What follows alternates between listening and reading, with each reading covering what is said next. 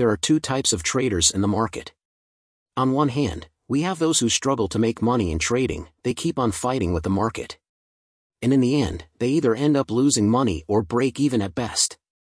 On the other hand, we have those who trade with such ease and effortlessness that their trade execution process will literally boggle the mind of an average trader.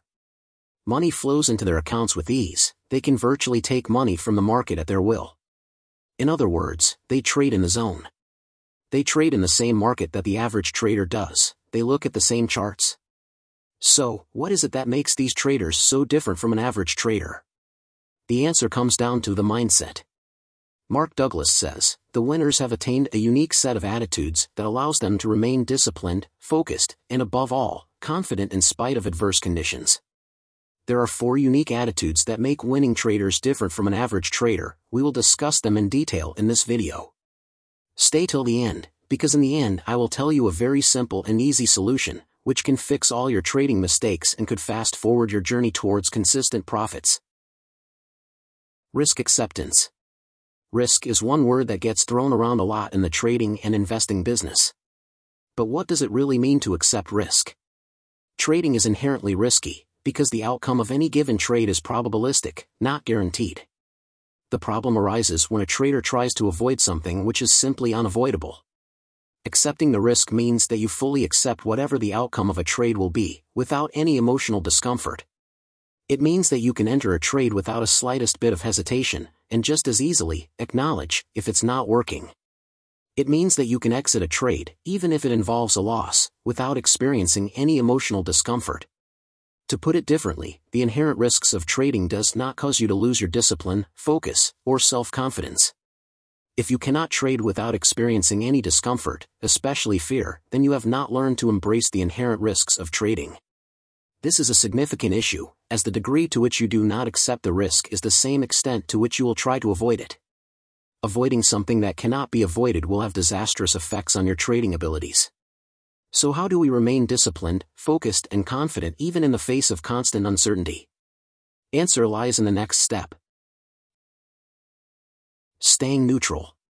Typically, an average trader's understanding of the risk in a specific trading situation is determined by the results of their last 2 to 3 trades.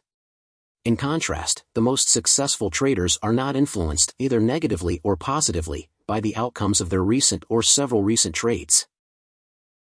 If you have to win. If you can't lose or can't be wrong. You will cause yourself to define and perceive categories of market information as painful. When you perceive market information, which is inherently neutral, as negative, fear and hesitation creeps in and causes you to make trading errors, because of which you end up creating the very experience that you were trying to avoid. This kind of negative attitude is similar to a tennis player or golfer who focuses on not making mistakes. The harder they try not to make mistakes, the more mistakes they end up making. The greater their focus on avoiding pain, the more they will create the very situations they are trying to avoid. In other words, the more they strive to win and avoid losing, the less tolerant they will be of any information suggesting they are not getting the desired results. Staying neutral happens naturally when we fully accept the risk of a trade, because when we are okay with any outcome, we don't perceive market information as positive or negative. Market's most fundamental characteristics. There are unlimited variables operating in the market at any given moment, which means that virtually anything can happen in the market at any time. The best traders believe without any shred of doubt that anything can happen. It is nearly impossible to predict what the market will do in the next moment.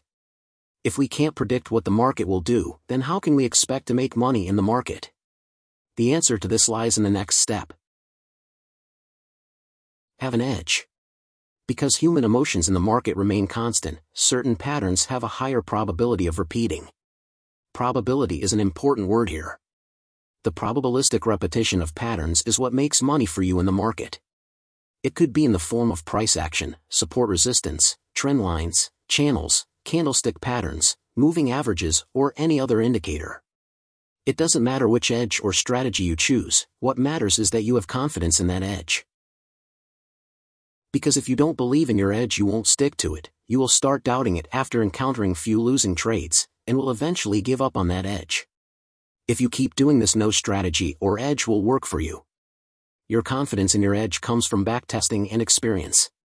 I will be making a lot of videos on different edges and strategies that you can use to trade profitably in the market, so make sure to subscribe. Think in probabilities. The best traders don't expect every trade to work out.